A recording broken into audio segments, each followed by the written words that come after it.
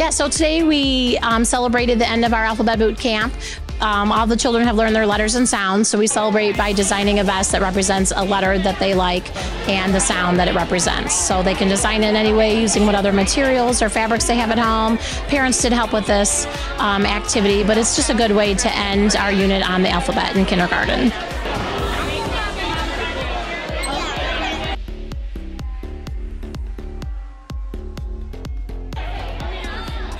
So we model it after a fashion show. Of course, we have Vogue playing in the background. We have our disco light, and we bring the kids down in the morning to practice walking on the runway, giving them a sense of a real fashion show since they designed their vests so that they could show their vest to everybody. And we do invite family and friends to come and watch them strut their stuff.